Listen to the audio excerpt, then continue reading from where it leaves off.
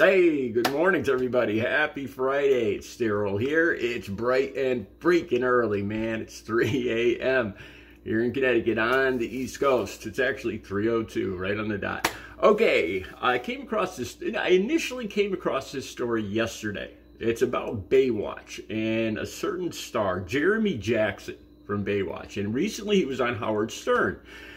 And I believe he was like about 13 to 18 years old, or he played somebody that was that age on Baywatch. He played David Hasselhoff's son, Hobie Buchanan. I thought, let's stop right there for a second. Hobie, I thought about that name. Living in Connecticut, in New England, I have never heard, I thought Hobie was like a boat, or it's like a sailboat or something. A Hobie cat or something like that. I have never heard the name Hobie. That is the most California freaking name I've ever heard. All right, let's move on here. So this guy's on Howard Stern. I'll put a picture of him on my thumbnail. And I don't know, he's in his, probably in his early 40s right now. And he was on Howard Stern. And he fessed up to something that I saw this story yesterday for the first time. And I thought it just grossed me out. I was like, I just kept paging through. I didn't even think about talking about it. Then I came across another story this morning about Nicole Eggert, and she was on Baywatch too. And she's changed. I'll just stop right there. I don't want to get women mad at me. She looks a little different now, which, I'm sure we all do.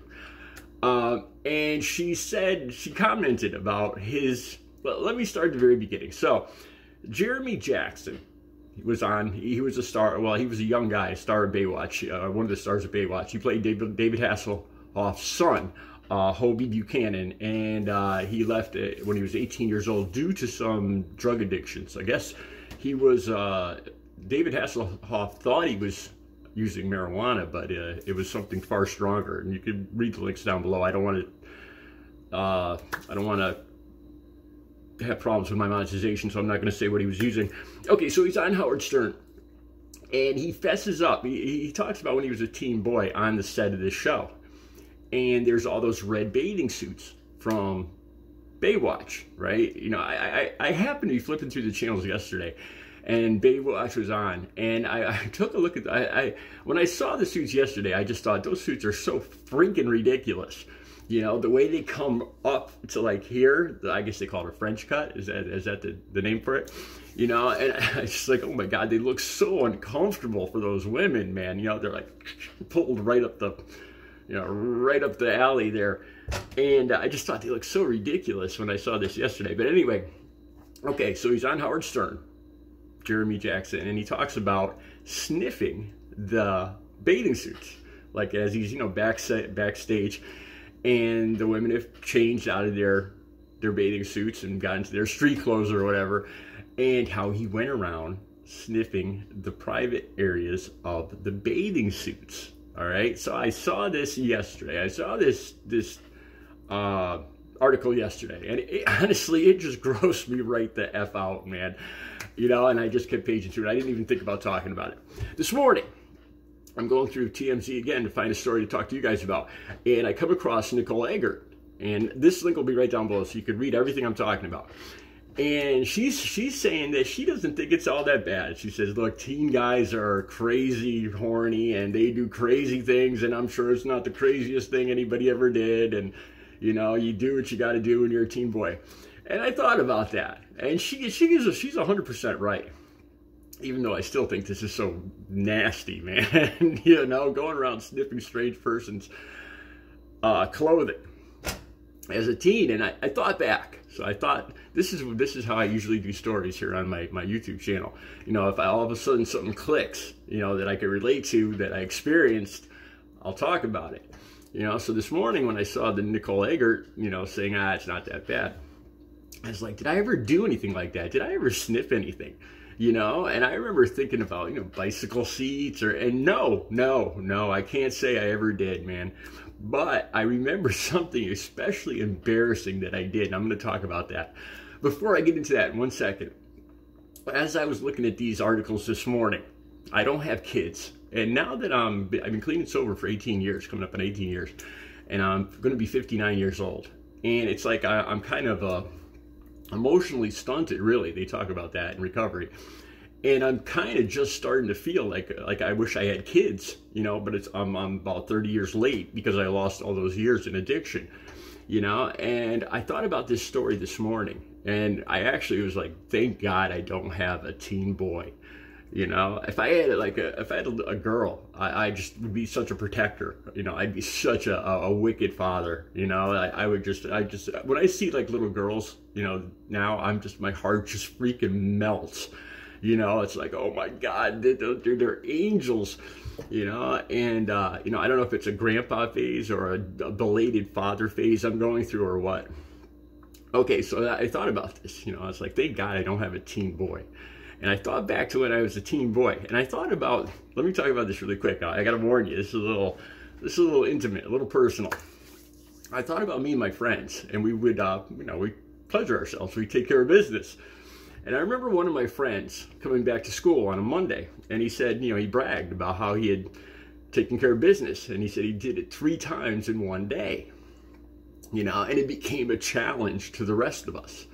You know, there was like 4 of us good friends, or 4 of us. And so the rest of us, you know, and I remember hitting 7 times in one weekend. So we were all trying to beat his record. Get it? Beat his record. And yeah, I hit 7 times. I abused myself terribly back when I was a teen boy. And I thought about this morning. You know, now at my age, of course, I still take care of business. You know, I get these urges, you know, but I do it in the shower. And there's one other way that I'm extremely neat about this. I have a, let's just say, I've got a system where nothing gets splattered anywhere. You know, it's very, very clean and tidy system where it's very little cleanup, and it's nice and neat and sanitized very quickly. And I'll just stop right there because I don't want to tell you guys the rest of it. Okay, so teen boys. So thinking back to when I was a teen, I was about 13 or 14 years old.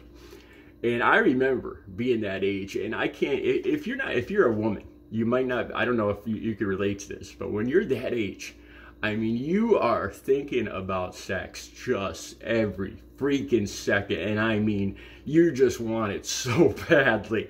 You know, you want, you know, any part, you know, when I think back to being that age, I could completely understand why he would do this with a bathing suit. You know, I mean, anything that even touched a woman, anything that even came close to the parts, you know, it was crazy sex drive at that age. And I hope I can say this, and I hope my monetization doesn't get taken away for this video. Okay, so I was about that age. And there was a woman that worked at a little horse farm. There was a barn where the horses were kept. And she worked there. Her name was Melanie. I still remember her name. This was, this was 45 years ago. 45 years, man, right? So back in, I'd say about 82, 81, about 81. And I had a crush on her. She had long dark hair. She was curvy. I've always loved curvy, full-figured women, you know. And I had a crush on her. And she actually, the horse barn was about a half mile on one side of my house. And she lived up behind the woods on the other side of my house, about, I'd say about 500, 800 feet up in the woods behind my house. So I could see her house from my bedroom window, which I think plays into this whole what happened here. You know, and I probably was in my bedroom one night or one afternoon. My sister and my mom were out, and my evil, horny little mind was thinking about things, and I probably saw the house up on the hill, and I thought about calling her. You know, now imagine this: I'm 14, and she's got to be about 25, or between 25 and 30. She's probably about 25. You know, I was a brave lad, man. So I thought about calling her, you know, come on down, my mom's not home, you know, let's mess around, you know. I'm a 13-year-old boy, and I'm gonna, what's it called, when you, I'm gonna hit on a, you know, 25-year-old woman. And I called her up. I actually called her up, and I sped through it quick, and I said, hey, I'm home all alone, I'm home all alone. Hey, why don't you come by? I forgot the exact words, you know, but, you know, come on by, we could have some fun or something like that. And I hung up, all right? You know, and then, of course, you know, when you're that age, then you take care of business, and the urge goes away for a little while, which it did. And I was so freaking embarrassed after this, after a little while later, and I feared seeing this I saw around the neighborhood every day, and I was like, oh my God, how am I going to explain this, And sure enough, I see her at the corner store, and she's like, Daryl, come here, I got to talk to you. And so I'm like, oh my God. So I come up with this story, and she takes me outside. She says, Daryl, you called up, what was that all about? And I said, oh, it was a dare. My friends dared me to, I was standing there all shaking and scared, like I was going to go to jail or something, And I'm like, I'm sorry, my friends dared me to do it. And she's like, no problem, but just come to me if your friends tell you to do this, just talk to me about it, instead of calling me up like that, And I was just reprimanded as a little teen boy. And it was embarrassing. It was. And I still remember this. This is probably one of the most embarrassing things I remember doing. I don't remember sniffing anybody's. I do not remember sniffing anything of anybody's ever when I was that age.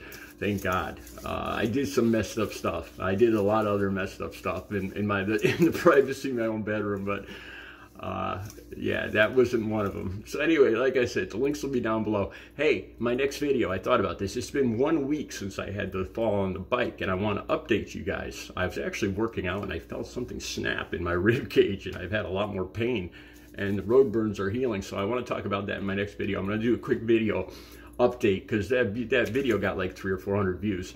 So I'm going to do a little quick update on the wipeout on my bike exactly 1 week ago, that video. All right, that's coming up. Have a good Friday. I'll see you soon.